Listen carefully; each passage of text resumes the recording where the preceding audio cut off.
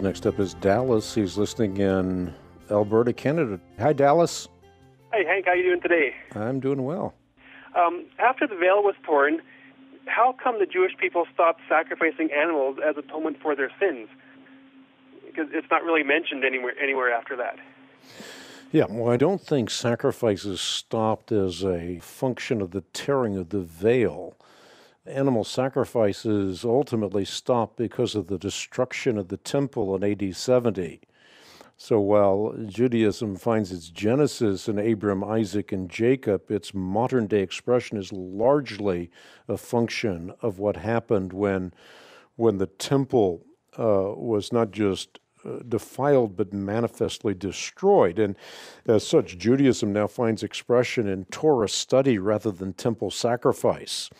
Torah Judaism is best known for its strict dedication to the unalterable Mosaic law as reinterpreted by rabbis, again after the fall of Jerusalem.